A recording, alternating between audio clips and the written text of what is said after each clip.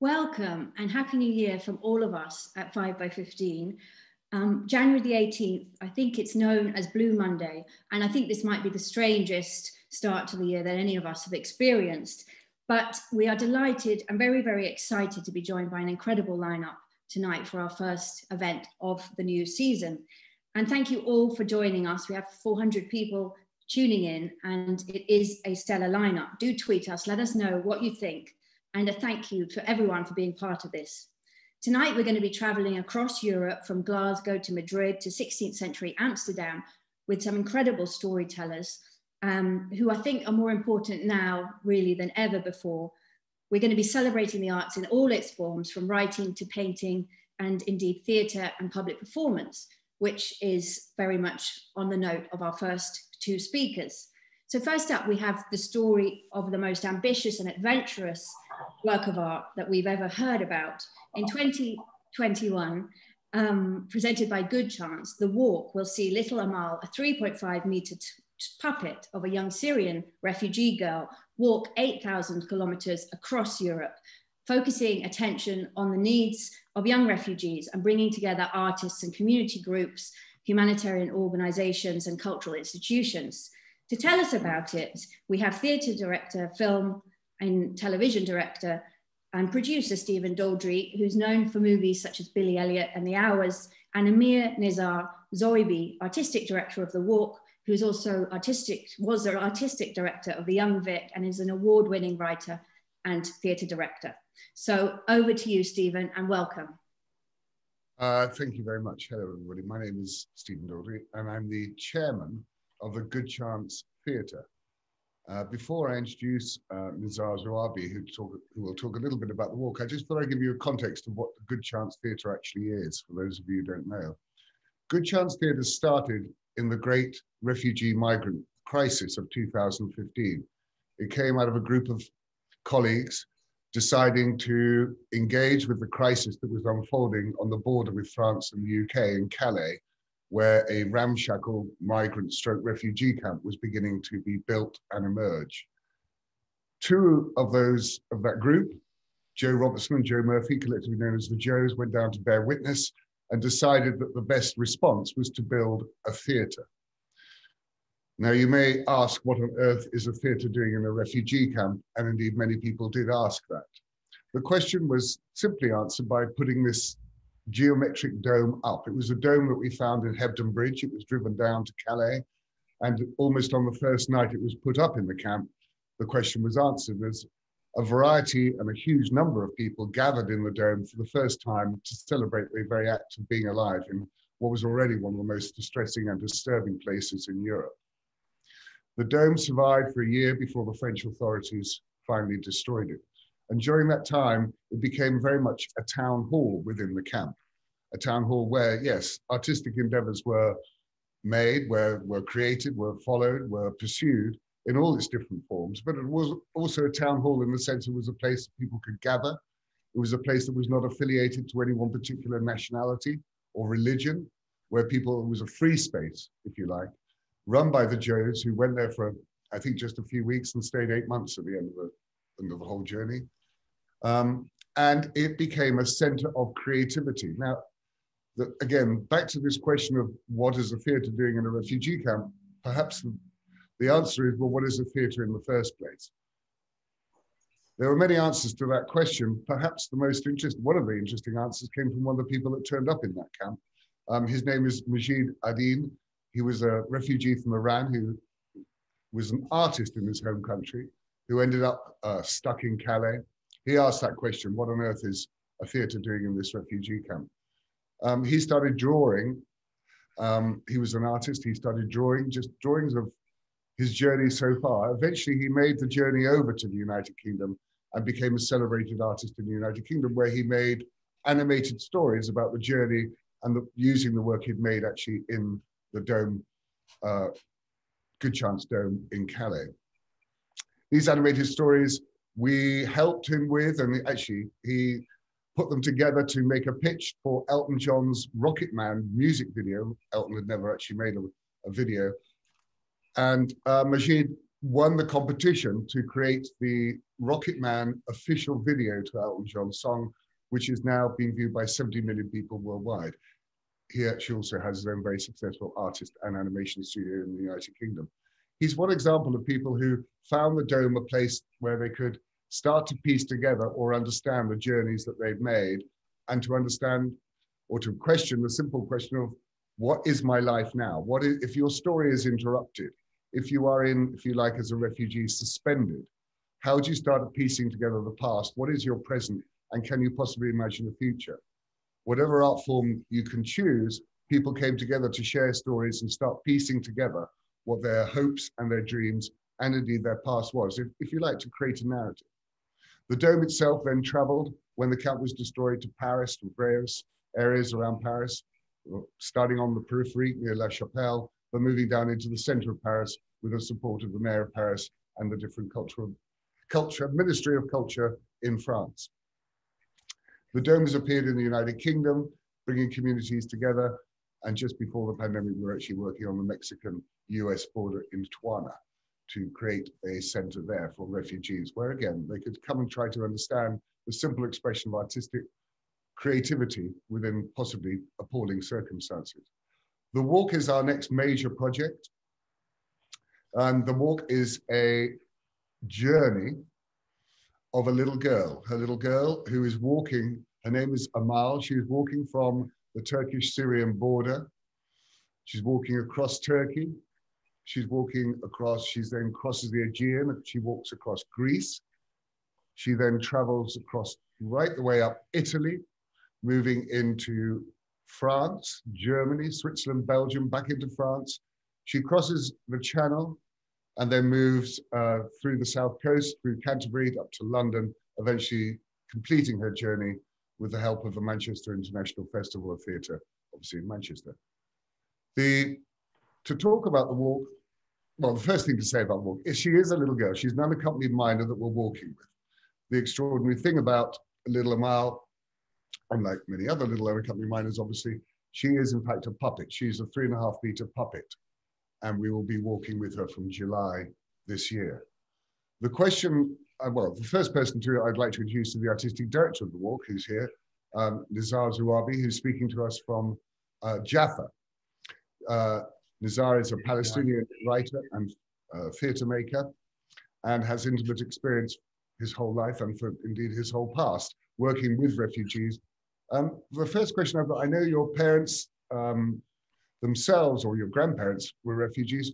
Nizar, on a personal note, do you describe yourself as a refugee, or how would you describe yourself? Well, I'm a Palestinian from my father's side. I'm a Jew from my mother's side. So I think between these two narratives, the word refugee pops up very often. So I'm not a refugee because I live in my land, but maybe my land is no longer my land. So I am partly a refugee.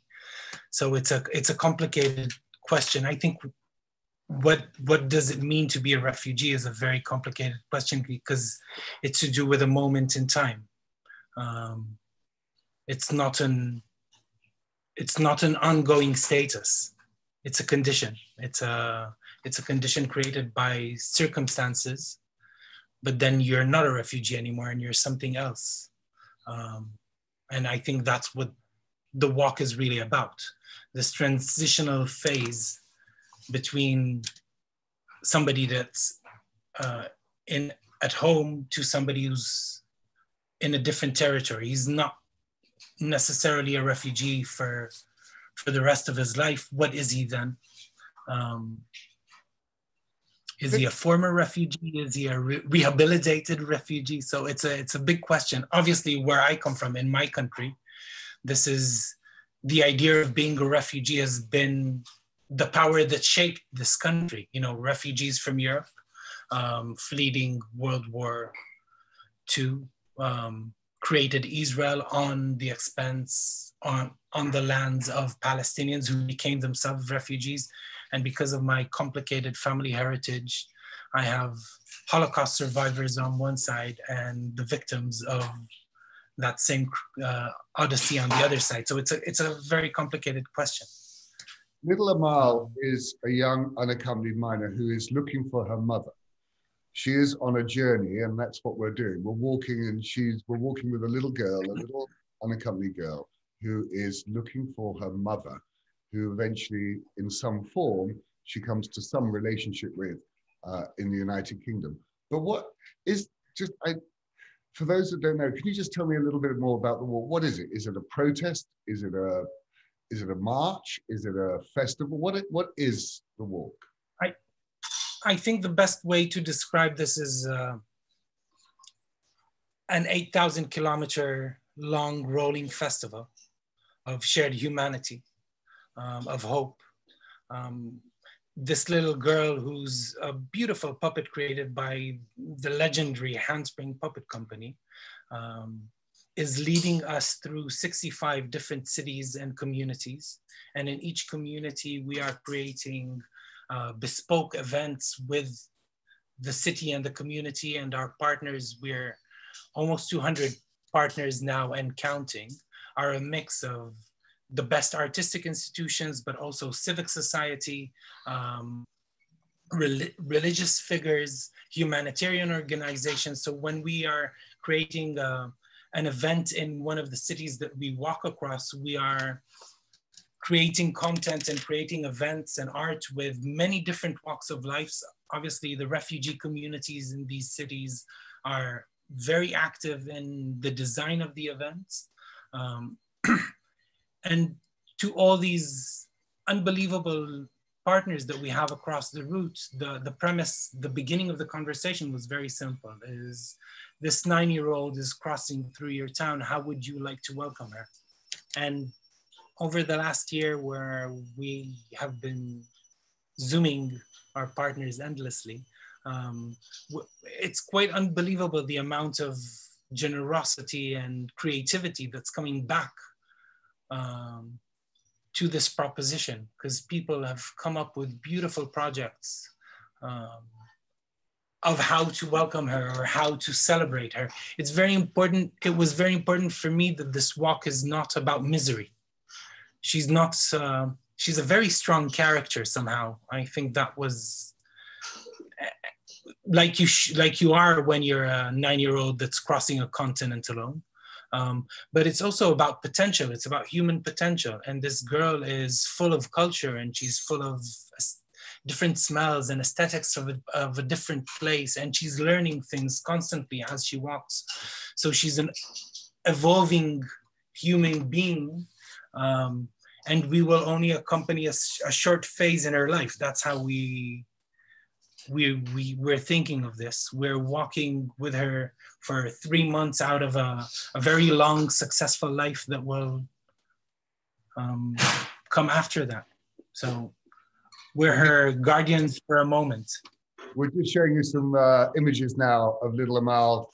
This is a prototype that we created with the Handspring Theatre Company. You may know them. They created many productions, perhaps their most famous being Warhorse. And here she is in just outside Cape Town, where we were walking with her just to experiment with the early prototypes. We also, just a couple of images about to come up, we brought her to London, where she was learning to dance with different communities. And we walked her on the South Bank as well. There she is. And she's obviously very worried about the coronavirus there. She is, just tell us a little bit about the practicalities, Nizar, of let's just talk about what actually this puppet is, because she's made by Handspring. How many teams of people, how big an operation is Little Amal herself? How many people are there who are animating this puppet? So from the beginning, the ask from Handspring was to create something that is low techy, which means that she's manageable and very human. She is bigger than life. And she needs four puppeteers all the time. One is inside her on very tall stilts and carries her body on his shoulders. And then there's 2 puppeteers doing the hand motion and another puppeteer guarding her back. So the rest of the puppeteers are safe. And they need to think as a team. And on the road, obviously, we'll have 3 different teams that will rotate so they can kind of keep up with the events and the hardships of the journey. It's quite a big operation, in other words. And I know Adrian and Basil, who run the Handspring Theatre Company, talk about the notion of empathy. What is empathy with a puppet? Can you talk a little bit about why? I mean, again, I know because we've been on these experiments ourselves, but why does she have such an extraordinary reaction? Why do people project onto her? Why do they feel for her? Why do they want to talk to her? Why is she such a potent symbol? Why is a puppet such a potent symbol? I think that the first thing is the puppet needs a leap of faith. In order for her to be alive, you need to believe she's alive. But from the moment that you do this leap of faith into giving her life, she becomes, she evokes a lot of things inside a spectator because she's not real, but by doing this leap of faith, you just made her real. So you're invested in her immediately, or else she's just an object. And obviously, part of the brilliance of Handspring is that they created a figure that is very relatable, and you immediately feel for her. So this act where you kind of project something on an animate object and make it real and make it alive means you're already invested. There's also something, I think the puppeteers moving Amal need a lot of empathy because they need to create an interaction with people. So they're projecting themselves on the puppet as well. So it's an interaction between 2 projections, if you like, which is a very subtle thing. But when it happens, when it's real, it's absolutely fantastic to see. It's, you know, in our workshops, you see people relate to our children, but also adults. One of the things that I was most surprised about because little Amal we decided that little Amal wouldn't speak. But when she sometimes whispers things to people and you don't understand what it is, if you ask people, they'll tell you what she's saying. They will, what's she saying, do you think? And they will tell you exactly, they'll tell you all sorts of information about it. It'll be different from different people, but they sort of know where she's come from and where she's going. I know that you spent many, many months now, years even, talking to a variety of different groups across Europe. And some of these groups are very, as you say, they're faith groups, they're church groups, there's school, civic groups, and for want of a better way of describing it, theatre or artistic groups. But the scale of events changes, doesn't it? It's that some are very small and some are really very large scale events. Can you answer the question, give me an idea of what actually is going to happen. So she's going to start walking. She's walking. What happens? When she arrives somewhere, I know they're very different, but give us a flavor of what sort of activities we've got planned. We've got 65 cities, and in some cities we have more than one event, but I'll try and give you kind of cherry picks. In Izmir, we're working with the Yarın Cooperative, which is a huge network for traditional dance in Turkey, and they will gather hundreds of their dancers to teach Amal a Zaybek dance. In Tarsus, which is the city where St. Paul was born, she's going to be given a gift that will be taken by her to St. Paul's Cathedral. In Athens, which is her first big capital city, she walks into the city, she's a bit lost and afraid. She ties a red yarn and starts walking, and then is joined by a dance company, Kinetiras Dance Company, that also does the same thing. And suddenly there's a river of red yarn.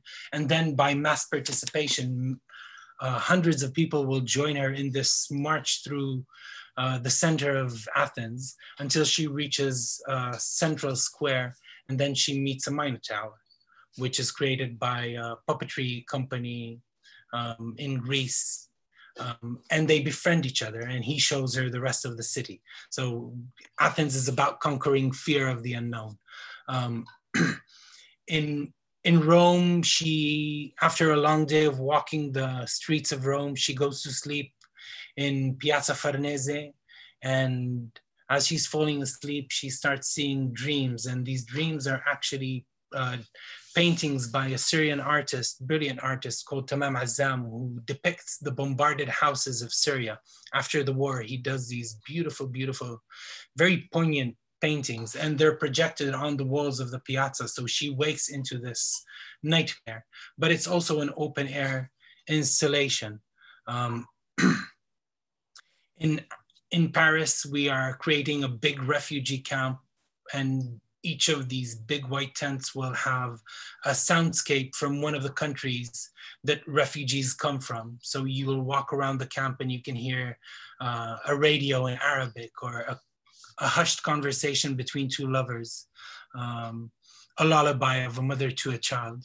And they will also have shadow art projected on the walls by some quite amazing artists that are creating this with us. In Marseille, we have it's one of they're not small, I call them precise. One of our precise events is Ammar El-Bek, who's a gorgeous, gorgeous visual artist.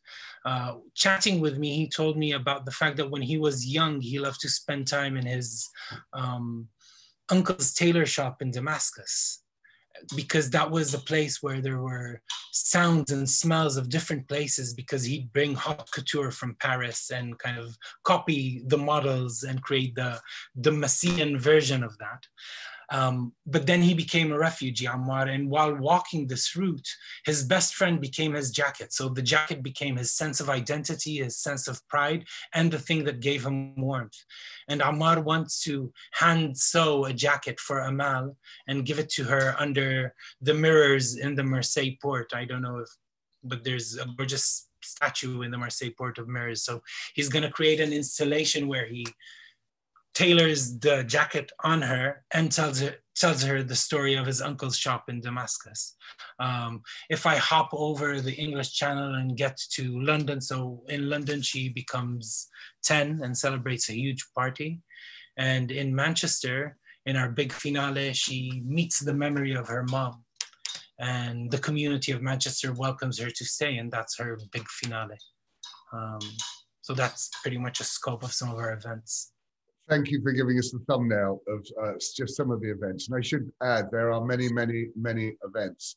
We are encouraging people to join us physically, but join us also online, and you can watch her, you can interact with her. And of course, all the obvious elements to this event, you can imagine what we're doing, from seeing through her eyes to interactive relationships for schools, and indeed joining us on the journey itself when you can, as well as these big tentpole events throughout Europe and indeed across the United Kingdom. We're running out of time. Daisy's going to tell me that she's going to put up on the chat a website which will tell you all about the walk, what you can do, how you can support it, how you can follow her, and how you can interact with her. But thank you so much, Nizar, for joining us today from Jaffa. And good luck with your vaccination program over there. That's going very well. I know Rosie really wants to talk about that. But just saying how great it is to see you, and I'll see you very soon. But Daisy, thank you. That's the walk from us. Thank you so much, Stephen. And thank you, Nizar, for making that work for us. That was really magical. And it is one of the most inspiring projects that I've ever heard about. And during the pandemic, to be organizing that is the most amazing feat. So thank you to your amazing team for making this possible for us. And I hope that everyone watching will follow that link and find ways to support and be part of the project. Thank you.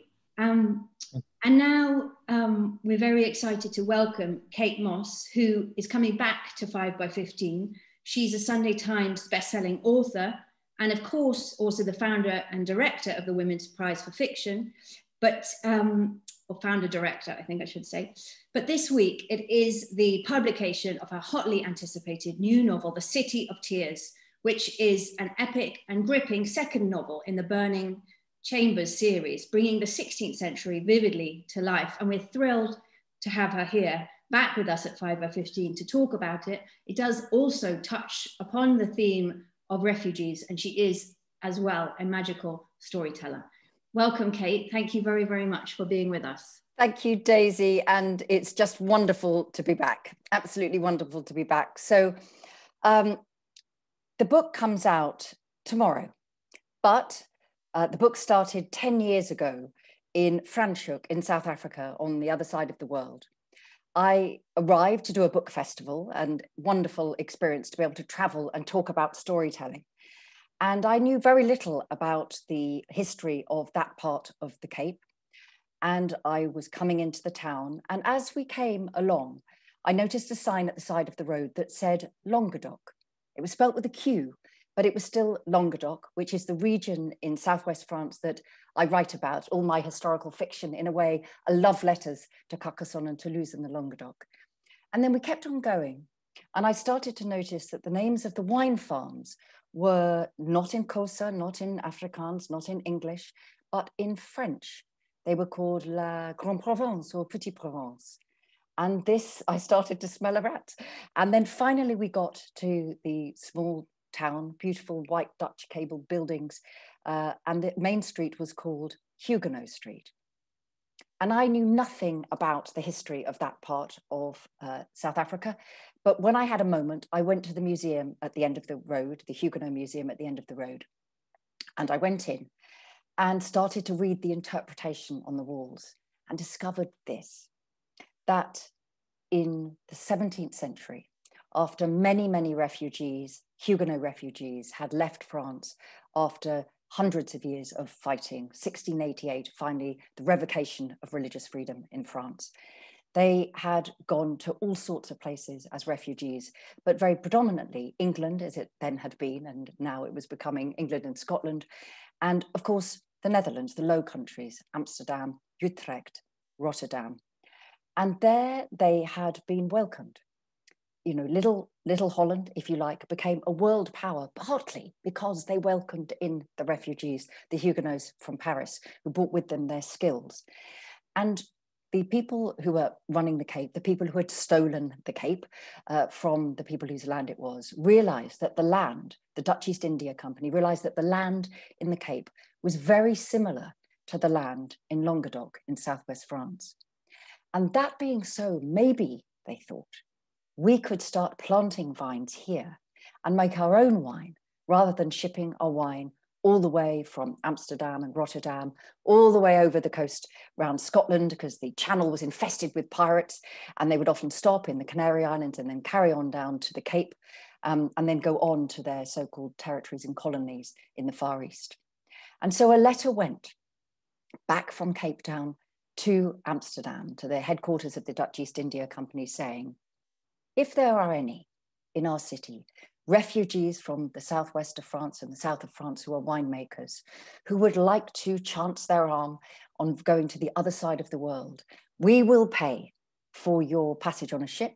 We will pay for your family to go with you. We will pay for a French pastor to administer to your spiritual needs. And we will, when you arrive, sell you very cheaply tools to grow vines. We will sell you vines. We will give you a bit of land. And out of that, 7 families, 7 brave families accepted the invitation and they sailed. One of those ships was a ship called the Berg China that landed in the Cape on the 4th of August, 1688.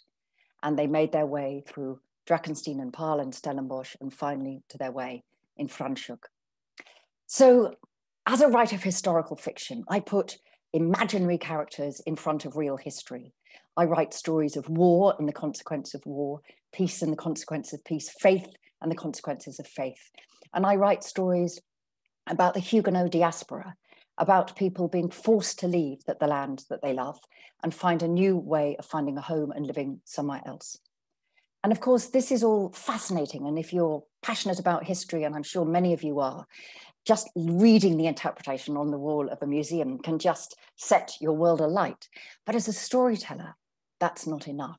There needs to be something that you can say that is more than simply the history itself. Because historical fiction, if it's anything, and why I think it matters, is about standing in other people's shoes. And it's about slipping between the gap of what we know and what we can imagine from history. So the moment came when I went outside of the museum into the graveyard.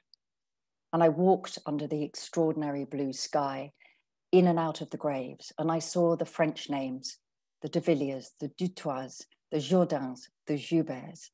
And I saw all of the ways that those names started to be lost, where the husbands died and the women then married an Afrikaans settler or possibly a Lutheran settler, but still those French names were still there. And then the moment that every novelist wants when they're writing. I looked up, and I looked up at the mountains that ring the town. There's like a beautiful wall of mountains, the Franschhoek Mountains, that surround this wonderful, once a frontier town. And those mountains, you know, they look like the mountains of Languedoc. They look like the mountains of the Ariège, where all of my historical characters have walked in many different periods of time, in the medieval time, in the 14th century, in the 19th century, in the modern day. And I suddenly thought this: what would it have felt like to have been a woman who had grown up your whole life hearing about the story of the land you were forced to leave, your family was forced to leave?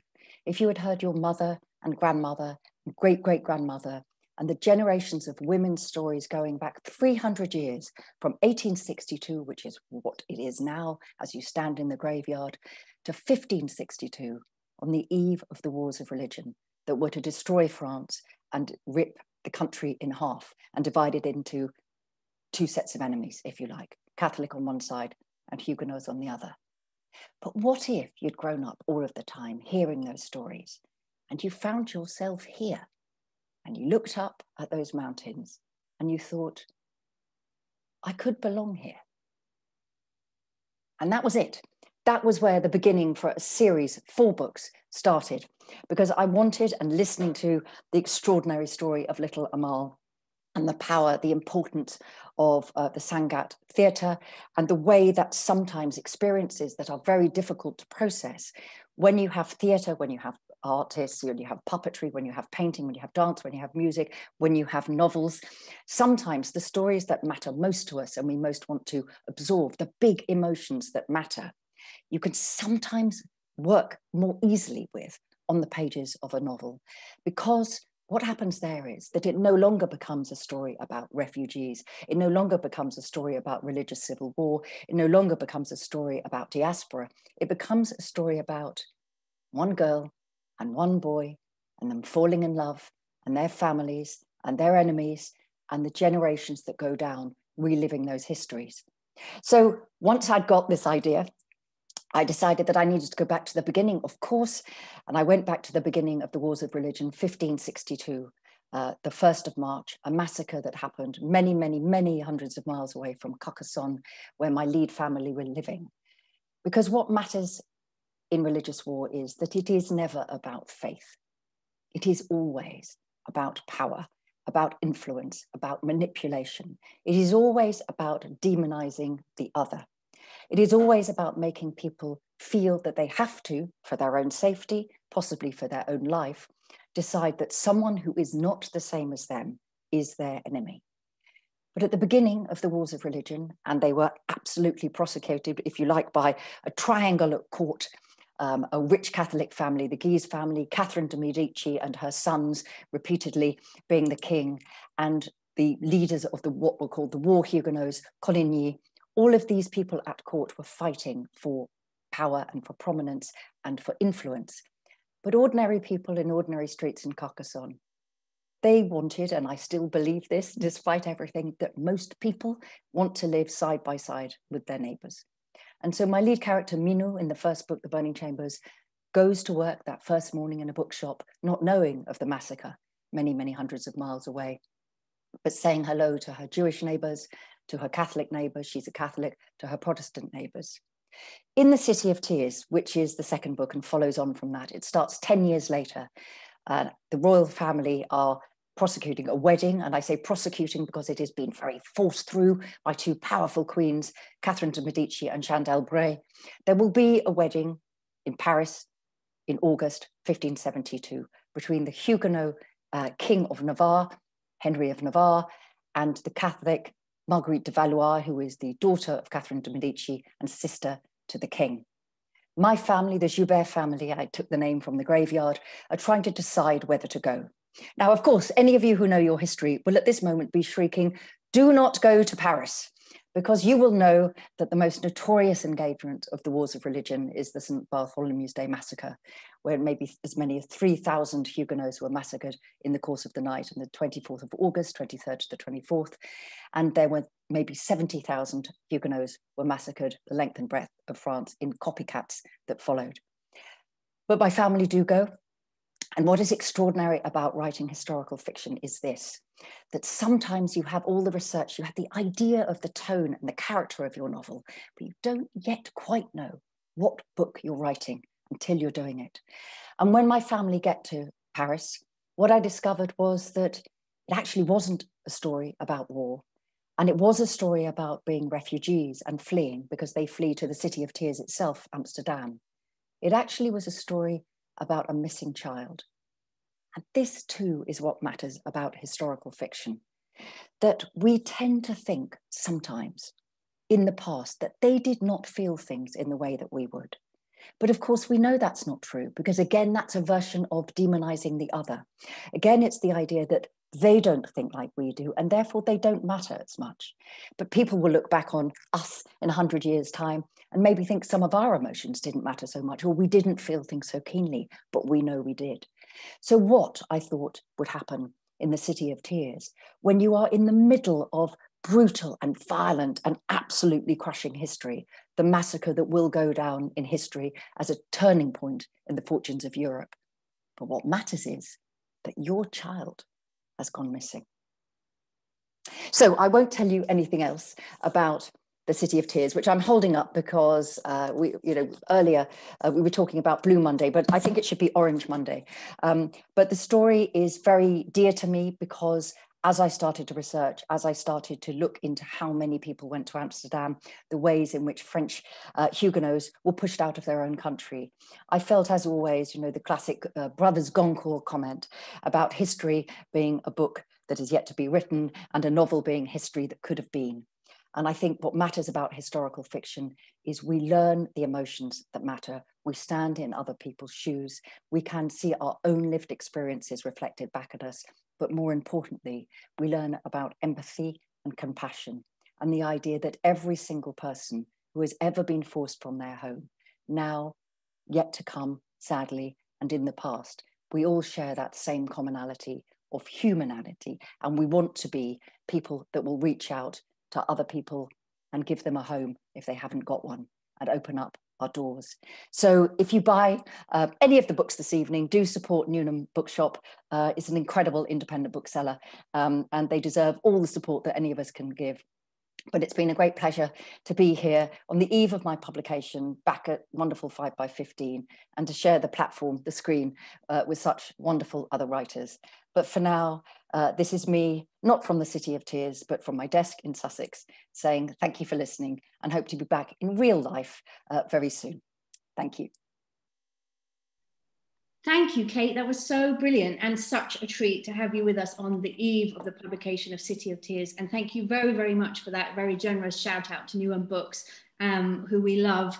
And thank you for being with us again. And yes, next time we hope that we will see you in person after this very, very strange period. That was brilliant and resonated so much with our first talk as well. Thank you. So next up, we are very excited to welcome Douglas Stuart to 5x15, who's joining us from New York. Of course, Douglas is winner of the 2020 Booker Prize for his first novel, the sensational and incredibly moving Shuggie Bain. And if you haven't read it, then you have to go and get a copy. Douglas was born in Glasgow and he studied at the Royal College of Art, and then he subsequently moved to New York where he became a designer, a fashion designer. And Douglas is going to be in conversation tonight with Rosie Boycott from 5x15, and it is a huge honor to have you with us. Welcome, Douglas. Thank you for being here. Thank you for having me. Douglas, hello, and I echo Daisy's thank you. It's fantastic to have you, and I suspect many, many people on this call are huge fans of your book. I read it, and I think we all fell in love, both with Shuggie and with Shuggie's tormented, wonderful, ambitious, clever, glorious mother, to whom I have to say I've taken a huge shine. But this book for you, I mean, you published it in lockdown, you won the Booker in lockdown. I mean, it must have been, and it was 10 years in the making. I mean, it must have been a really very strange experience that you've had over the last few months. Yeah, because it's my debut novel, Rosie, I have nothing necessarily to compare it to, but it's certainly been very strange. And in fact, after 10 years of work, when Shuggie was first published, it was published the week before the pandemic and all the bookstores closed. So in a way, I actually was grieving him a little bit at the beginning, because he seemed like he would be swallowed by global events. And it was only really when Shuggie started to make the National Book Award long list and the Booker long list that he had a little bit of a revenant moment. But even all the wonderful things that have followed on from then have felt a little surreal, because I haven't been able to see my family or friends, or in fact, get back to the city that Shuggie is set in. Yes, so Glasgow is a character as well as the other two characters who we'll come on to talk about in a minute. But Glasgow is huge in this story, isn't it? It is, and I think it's just a city that gave me so much inspiration. I'm proud to be Glaswegian, even when my childhood was difficult at times. I'm still proud to be Glaswegian. And I think of Shuggie almost as a love letter to Glasgow. You know, it's not always a flattering love letter. Glaswegians don't stand to be falsely flattered. We would rather you just told us exactly what it was and tell us directly. But Glasgow is certainly the backdrop for Shuggie and Agnes's love. And Shuggie Bain, the books, is the foothill at the bottom of some really giants of Scottish literature. But those books, when I think about Welsh, or I think about Kelman, or I think about Gray, often focus on men, on the post-industrial landscape, and men suffering with addiction. And I had wanted to really frame a woman, a mother, and a young queer boy in that narrative, because I felt like it was really overlooked. And very much both Shuggie and Agnes, they are separate but apart, aren't they? I mean, their love for each other is so intense. And what I think is one of the many things that are extraordinary about the book is that neither of them feel any shame. That's right. And Agnes, actually, her rejection of shame is something that drives her further into isolation. Because, as you said, she's a very complex character. She is glorious against the sort of the greys of the tenements. But she's brilliant, she's loving, she's determined, she's a little bit calamitous. And she's seen often in the book as being too much. Her mother tells her she's too much, that she should want less, that she should tamp it down. And she's not too much at all. She's just, the world around her is almost not enough for her. But Agnes takes ultimate pride in her appearance and how she presents herself, how she hones her dialect to almost sound a little better than her surroundings sometimes. And that sets her up in opposition to a lot of people around her, because of course when we see someone affecting airs and graces, some of our natural desire is to pull that person down to their natural level, and Agnes suffers from that in the community. But Shuggie is also othered quite quickly. He's a very young child and he has no sense of his own sex or sexuality, but even people within his family just say, oh, you are no right. What they say in Glaswegian is, you're no right, you're wrong, what is it about you? And in a way, he's a very effeminate, precocious, sensitive child. And that is a threat to masculinity at the time. Yes, well, you do feel that they are both there. And that Agnes's, your details about, say, the way she dresses and the way she drinks. I mean, your details about a woman going through alcoholism, living with alcoholism, which in the end kills her, are so precise. I mean, how much of it is autobiographical? Well, I would say it's a work of fiction, but I always say that I am the queer son of a single mother who lost her own battle with addiction. And so my own mother drank from my very earliest memories up until I lost her at 16 when I was at school one day, Rosie.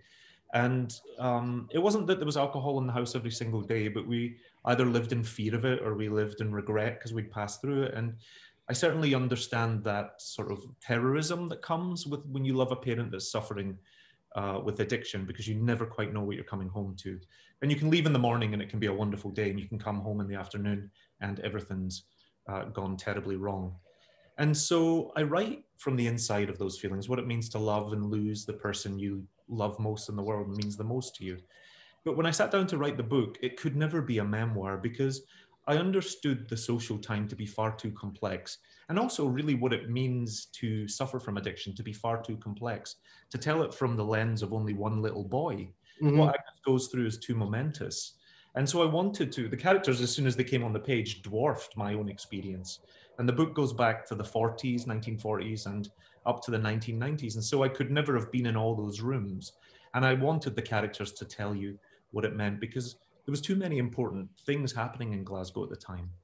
So one of the main things that's going on all through is the sort of grinding effects of poverty.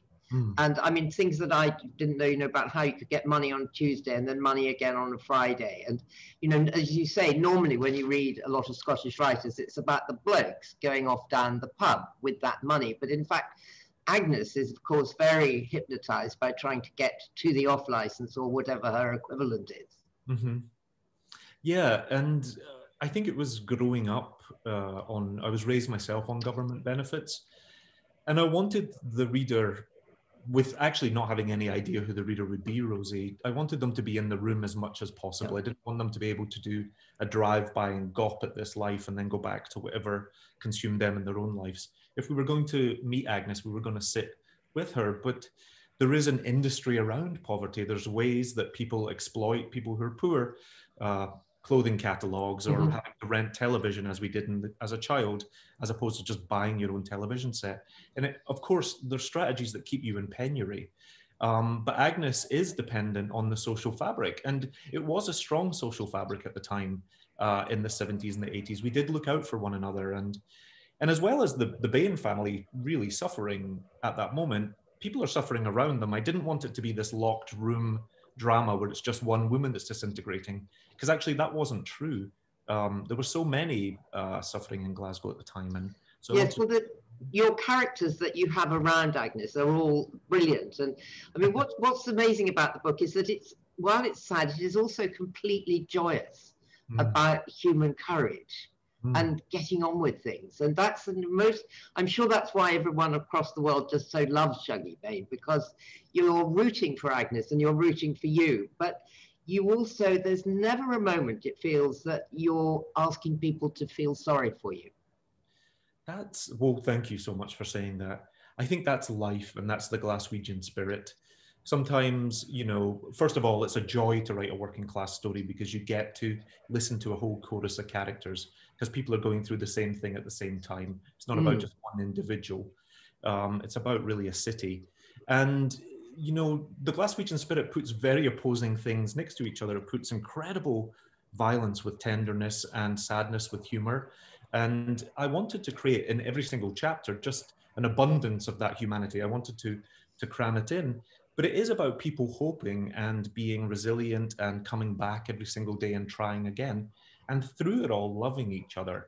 And I think that's the thing that readers have been able to connect with, is the love and the hope and the resilience at the heart of it, rather than the themes that get swept up in the narrative. And you tell a very good story that I've read or heard you say about when your own mother would be spiraling off, that one of the things you would suggest was that you took down her memoir. And what happened? You know, when you're a child of a parent who is suffering with addiction, you learn all kinds of tricks and strategies to make them less sad, to keep them in the room with you, to stop them harming themselves, whatever it is. And I think especially when it's your mother, you really want to take care of not only her spirit, but her body too. You want to really look after her as a young boy. And I learned when I was about 7 or 8 that one of the ways I could keep my mother's attention focused on me is if I wrote her memoirs and asked her just to tell her my story. She felt very much like a woman that was overlooked by society. And sure, you know, history doesn't talk much about working class Glaswegian mothers. And certainly when they're suffering from addiction, we don't like as a society to look. And so my mother would tell me her memoirs, but because she was drinking, she'd never get very far. But she always started with the dedication every single time without fail. And it was always to Elizabeth Taylor, who knows nothing about love. And that was remarkable to me. Here's this woman sitting, you know, in the East End of Glasgow telling this Hollywood star. But as an adult, I came to realize that Elizabeth Taylor embodied everything about my mother that my mother admired. You know, Elizabeth Taylor was never a meek character. She was always very determined and strong and vibrant, and she celebrated love and losing love, and she drank quite heavily too. And then here was my mother in Glasgow doing exactly the same things and being punished for it. And so there was this sort of just this contrast of differences, I guess. And before we go, because I can see we're going to run out of time quite soon, the male characters, I mean, some of them, your brother, for instance, in the book, I mean, they are very varied lot, your men. It was a time of great narrowness for men. And I think we see ramifications of that today. It was not a time where men could talk about their feelings or have any form of self-expression. You had to be hard-working, hard-loving, hard-drinking, and hard with your fists. And that has effects on everyone in the book. That comes down quite firmly in misogyny. It comes into homophobia as well. But there are two heterosexual men in the book that I think transcend it, and they're there for contrast. And one of them is Agnes's father, who is actually a very big man, but he's incredibly gentle and adores his daughter above anything, even though he does some things to try and correct her behavior. And then there's Shuggie's older brother, Leek, who is my favorite character in the book, who's a very gentle, sensitive, artistic young man who makes the biggest sacrifice in honor of his mother and his younger brother and doesn't tell anyone about it. And so he's so giving as well. And I wanted to create these two men as sort of against bright things against the landscape, I suppose. Yeah, no, I think that's really interesting. You know, the fact that you say that men at that period, and to some extent, when you see the kind of hostile men's movement, have got trapped in very weird structures of masculinity, and they are very destructive, what they're in. But so has it changed your life? I think back to the first question, I think it's trying to change my life, but right now I'm stuck on the sofa, and so it hasn't physically changed my life. But as you said, I was a fashion designer. I spent 20 years actually managing quite large fashion brands in America.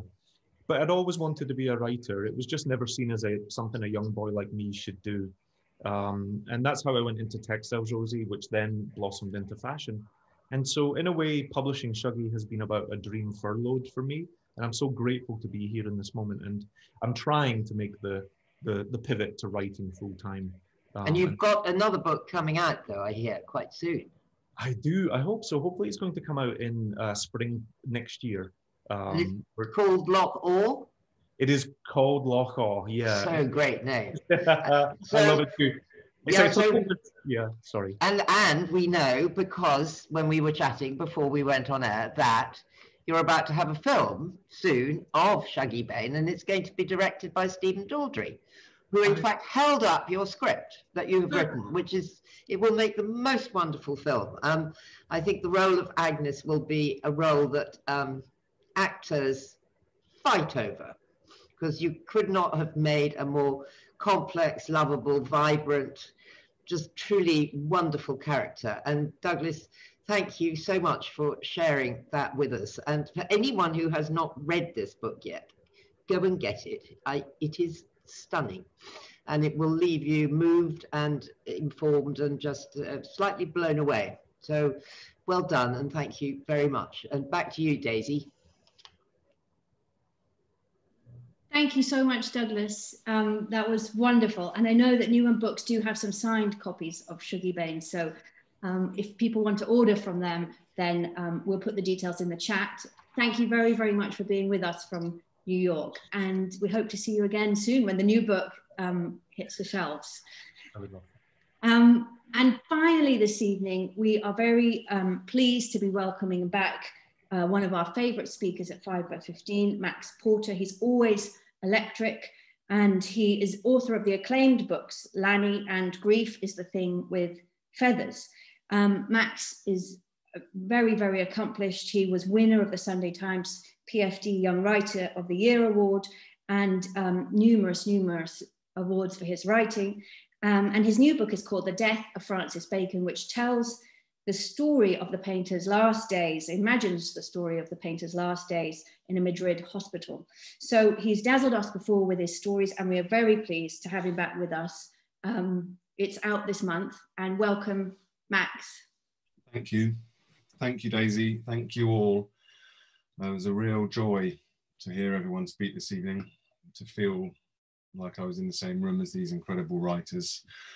So the book is about Francis Bacon lying, dying, reckoning with himself and his work, and it tries to create a painterly surface with language, therefore busy with lots of other ideas and history and memory and delusion and sex and practicalities, physical things. So it's a kind of sensory essay. And for 5 by 15, I've translated it outwards, further down the line or backwards to the point of encounter between a viewer and a work of art in real time, with all the other rubbish that goes on in one's own mind or in the room that one is in. And 5 by 15 have very kindly let me cheat a bit and use notes so that I can whip along at the speed of thought, or a bit faster even, to create this kind of hyperbolic encounter between myself and Francis Bacon. So this is me, and this took place on Saturday, the 18th of May, 2019, in the Minneapolis Institute of Art at about 4 o'clock in the afternoon. I was supposed to be at Fiona's at 6. I am supposed to be at Fiona's at 6. I should turn my phone on and check the time, actually, but I need a wee and my knees hurt. I think I've ticked my culture box. I think I'll just check this last room, the middle room here, and then, ooh, crikey, Mikey, don't look now. Oh, get in, straight ahead. There's a smack bang middle of the 50s iconic screaming Bacon on that wall. Ooh. Hello, ducky. Thank God is my first thought. I need a wee is my second thought. A familiar face or a half face, an X face, a not face is my kind of deja vu, looping familiar afterthought. Ooh, would you look at that? It's an act of aggression against the idea of faces. I feel I'm at home in room 376 of this foreign museum. The screaming man could be David Sylvester, could be a pope. Teeth, eyelids, ear, collar, the white on that collar. It could be a hug from a long lost friend. I'm so happy to see it. God, I'm really bursting through it's boiling in here. I wonder if they do sandwiches down here. Let's get a look at you. Oh, yes, mate. I've seen 3 or 4 of these from this series in the wild, but this is a really good one. So jet lag makes me feel completely mad. It affects my belly. I feel confused and emotionally strung out, and I said goodbye to my wife in New York, and I was then up drinking till 4 a.m. with the playwright, and then my tenses started to be scrambled, to kind of before and after, and I've been awake since I saw this painting in 1996, and then I was just crying in a diner, and crying for no other reason, and the whole thing was so emotional, and I was so nervous, and being away is so strange. And then I went to the gala, and I made my earnest speech, and I met the famous poet, and I was dressed like an estate agent in my shitty cheap suit and my crumpled shirt, very Bacon to be a snob about the cut of a suit. Oh, Francis! Year after year, have I seen this painting before? Seeing this painting racked with a kind of political anger, rage, frustration, and no. That was my previous visit to Minneapolis, never to be forgotten because it was the 24th of June 2016, the day after the Brexit vote.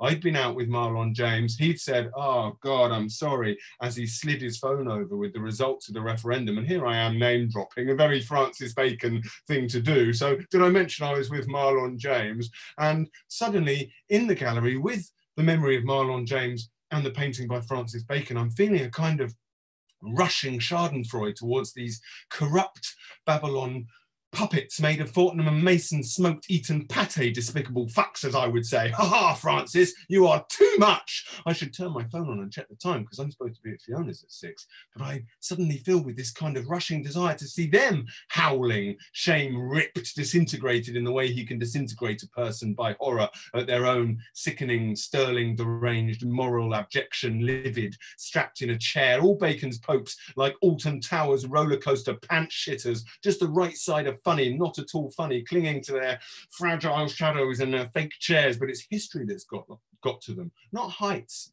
not speed, not shame, mortality. A screaming hunk of self-imitating establishment meat. Always think of Bacon when I look at Westminster. Abattoir for decency, screaming at Princess Margaret from the back of the room, "Rubbish! Boo!" like Bacon did. Bacon did that. He wouldn't ordinarily want to hurt a person's feelings, but these aren't persons, they're ghouls, they're props, stooges, zombies. Also, Princess Margaret couldn't sing, as we all know. She can't even bloody sing, as we all know. No, they're not even proper crooks. We love a proper crook, don't we, darling? Maybe it's the sheer joy of stumbling on a bacon this far from home, but I'm electrified. And I think of the series, this is probably the second best. Nostalgia's all over me like white spirit. I could go up in flames. Some of them were rubbish. He didn't wash the face out enough in some of them. There's a delirious desire to try and transpose this into prose. How would it be if I did that? Not like the Deleuze book, which is all kind of theory and control. Could it be done from the body, not from the mind? It would need to be very thick with clever tricks, which is what he was. He was a clever trickster of interiors. The 8th one with the hands, that's a terrible picture. I hate that picture. God, I need a wee. God, it's boiling in here. God, snazzy chinos. God, I love American museums. When did he start selling them to American museums? I wonder if there's a loo on this floor. These ones, these are the start of Bacon's kind of self-imitation game. They're too close to fleshy. They're too cute. God, have I seen this picture before? Do they do sandwiches in here? Bacon loved Paris and Monte Carlo and Madrid. God, I love Europe. Have I seen this painting before? Have I been here before, racked with political anger and rage and frustration? Was it Bacon who sat with Jane Bowles while she died in Tangier? I should turn on my phone. I'm supposed to be at Fiona's at 6. Not the institution, but the countries, the continent that we are in, the places, the cities, the people, our friends, the music, the painting, the food. God, I'm so hungry. God, someone's farted. This not being England. I'm away from England, the fear of what we're becoming, the English. But it wasn't then, it was this year. It was last year. It was, Christ, who stole a year? My knees are really sore after that walk. That woman's shoes are squeaking just like a little hamster. In the same way we cannot ever look at a Velasquez Pope and not see a Bacon tearing through. That's what history does. It tears through itself again and again. And in that exact same way, just as I cannot imagine now, that then I was 14 blocks north of East 38th and Chicago Avenue, which is where George Floyd was murdered. But that's the future, tearing through my memory of that day like the screaming 20th century rips through a Raphael or a Tintoretto now when we look back again, when the represented event reminds us of the great machinery of pain or everyday murder by the state or the church again and again and again and again. God, that woman's shoe is making the strangest squeaking noise. But it was 1 year and 7 days later that they killed George Floyd. So I couldn't have been thinking of him, but I know we discussed those deaths with my hosts. We talked about the relationship between art and death, which makes a change, and we talked about breath, American death. And I know I asked about the strip bar and that guy being hauled out and how upset I was. And they said such things happen every day in this city. And I know we joked about buying lunch from Whole Foods and gentrification and Berryman jumping off the Mississippi Bridge and Twin City rap and trap and how hip hop is the only living art form in the Bezos gilded throne room of exploitation. And this was all very Bacon, but I hadn't seen the Bacon yet. Bezos screaming past his first trillion, playing airplane cockfights above the burning cities. Everything is very Bacon when you're standing looking at Bacon, like he ripped that particular image out of a magazine printed 30 years after his death. But I hadn't even seen it yet. I hadn't been in room 376 yet. I'm just still walking around this huge gridded city. And I was thinking about the death of Prince a year before, or even the year after, the coming winter when Prince would die, the everlasting life of Prince, the never-ending death of Francis Bacon. I was thinking about iron and grief because I was craving spinach and family. And because he hadn't seen it yet, but he knew a thing or two about atrocity, and my guts were crook. God, that woman's squeaky shoe. Can someone please lubricate that lady's sneaker? Screaming lost, sickening tourist on the loo, screaming George Dyer on the toilet, or Muriel on the circle sofa, or Innocent X on the papal throne, or Eric on the pavement saying, I can't breathe, or Francis in the room in Madrid saying, I can't breathe, or every living animal in the greenhouse, hot, shot to bits planet saying, we can't breathe. Fuck, I should turn on my phone and check the time. Or Harriet cut in half on the massage table, I remember that one. Or the late bull peering in. No, I can't have been thinking of that one because I only found that picture recently. I'm still in the past, representing myself, looking, thinking badly. Actually, I haven't even started thinking about this yet. I thought about it a lot when I was a teenager, but I don't think I've started thinking what would it be like if I wrote a book about this now, and how it would have to be a kind of painful reading experience. People would possibly hate it. If it worked properly, it would have to be sticky and nasty, a kind of surface bursting full of itself, and then suddenly cuddly and kind of ultimately vicious. And I can't really imagine Faber being happy about that. I can't imagine how good this picture looked when it was all black and all he'd done is block in the white lines, the perspectival cage. And I wonder if it's an empty set. And I guess that's related to the scale of a painter or a lover being alone, painting alone like this, the sense of a different, less disturbing face behind the white one, someone asking nicer questions than Bacon is asking himself, someone like David Sylvester, like forgiveness, which is like a bad dream on a black background, which is like number 7 in this series, which is in MoMA. Is that the one I really liked with both rows of teeth? Have I seen this one before where he really gets the scream? Like you can hear it, like it comes at you like architecture and props, very lightly done, just single lines with a steady brush. You cannot look at that line and not lose your mind at how he handled paint. Teeth that will keep biting after rigor mortis, bite fresh as 50s sickness, grandad molars. He is all unease, all space. He's a carver. He's a virtuoso surgeon of emptiness. This is why reproductions of Bacon are so laughable. You have to stand right next to me here in Minneapolis, smell me, ask if I can smell cedar or bergamot. I can smell cedar or bergamot. It's that man, it's that real man. Opposite that unreal man, painted, not painted, death mask of Blake, painted orange murder mask of Trump. This was back then. And I'd say, look at that line, compare that to number 5, which you hate. God, my knees are hurting. Cartilage, ligaments, narrow bones, sockets, marrow, bones, grinding, yellow thickness of feeling. Looking harder at it, oil paint, rags, white spirit, terps, gold, velvet, incense, weird scraping, squeaking noise in my head. That could just be the jet lag. Naked foot in sneakers squeaking, that woman's foot. Oh, the way that yellow bunches at the first application like a mistake, like ecstasy, like a forever popping, electrifying. Fancy a person finding their medium like Francis Bacon found oil paint, fading, fading, fading, straight like a machine did it, glitched like a man did it, copying himself, thinking money in the bank. That's how I can make what I need to make. God, I need a wee, but I can't quite bring myself to leave this painting. It makes me think about honesty and value. For some reason, this one makes me think of Rupert Murdoch. What now, old fella? Screaming old man, packing power and banknotes into a carry-on suitcase for the final journey, richer and more pointlessly powerful for the big deathbed interview. That'll make you scream on your throne. And I was wondering, when did Bacon start selling these paintings to America? So I checked the wall text, and then I did a thing which I do before I kind of erupted into this weird Cod Beckett 2 actors on a stage internal monologue with myself. When I see a Bacon in the wild, I leave the room and pretend I haven't seen it. And I need to sit down, so perhaps if that old man would vacate that bench, I could do that.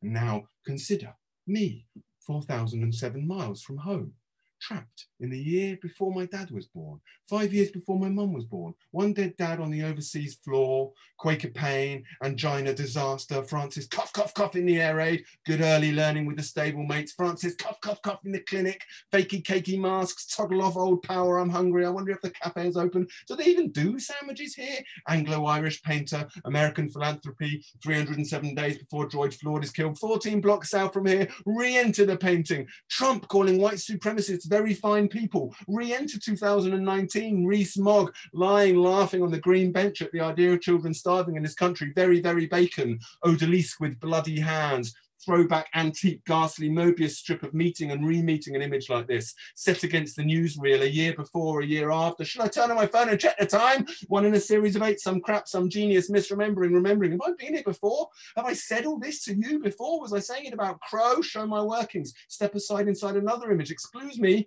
cultured Minneapolitans, I'm here to see my screaming accomplice, my pal, my good personal friend, Study for Portrait 6 from 1953. We are old friends, you see.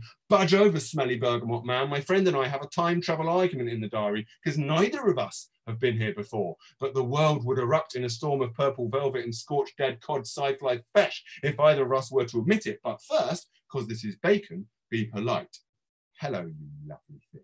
You gorgeous, nasty bastard, you perfectly horrible dental hygiene advert, stolen composition, stately, brazenly fake fancy us meeting here in your simulacra chamber in my head, in this neutral ground. I love your bright white collar. Thank you, dear. I love the white perspectival nothing room, joke room, cheat room, anti-room, gesture room, you cello gag, IT a snag, he's screaming because you trapped him, smeared him, whacked him, attacked him with a smelly rag, you old wag. God, it's good to see you. I adore how still you seem. Maybe I should be getting going. I have to be at Fiona's at 6. No movement after all. Stone cold, frozen still, like a topside in there, in the freezer. Those YBAs who ripped you off thought it was all about living things made dead.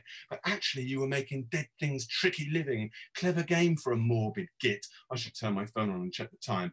God, I need a wee. And it doesn't take much I've just come from room 200, where Kondo Takahiro's cobalt blue Buddha drips and dries and cries, perpetually melting and drying in nuclear rain. And that is a conversation with material. Yours, Francis, is just a kind of lazy note to self, the European representational self, drenched in blood, exported, plucked from the very shallow plate of your life and mine. And I've lost track of time asking what it is that Bacon does. Do your knees hurt? Are you ashamed? Are you hungry? Are you horny? I should turn my phone on. I'm going to be late for Fiona's.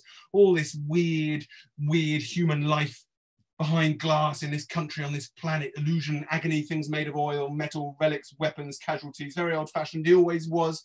Save me from the ugly British mess. Give me some wide open Agnes Martin grids in the desert. Give me Martha. Give me Soul of Wit. Give me Queen minimalism and some melatonin gummies for my restless American nights. Make me not English for a little bit, I beg you, or I will scream and scream like Veruca Salt.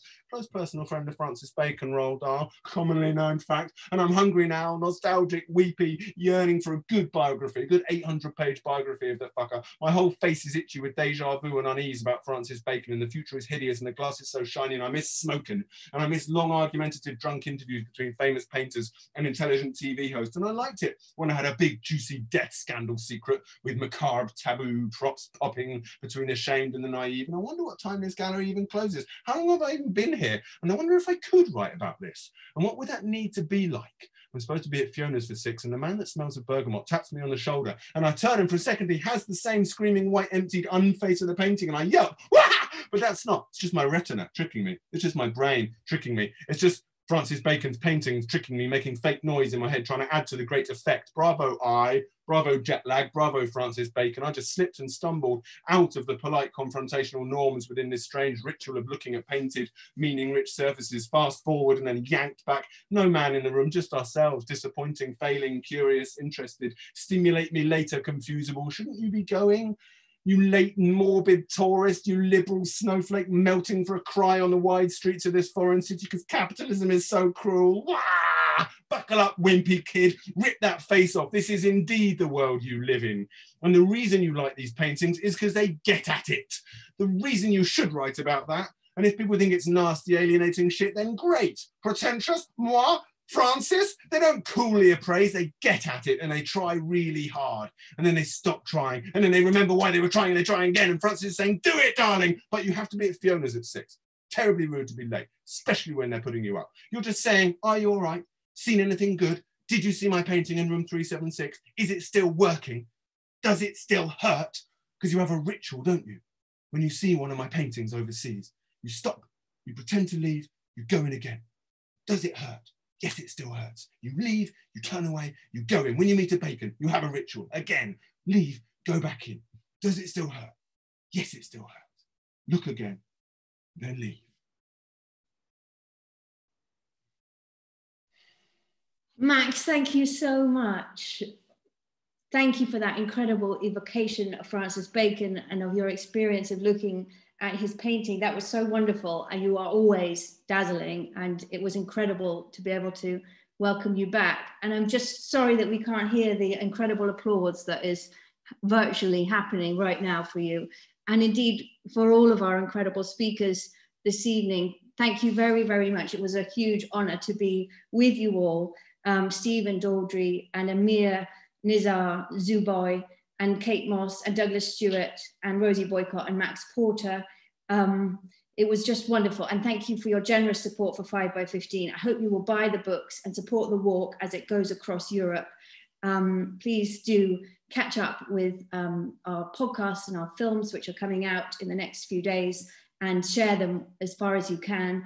And please do come back and join us again very, very soon. Thank you all for joining us, and good night.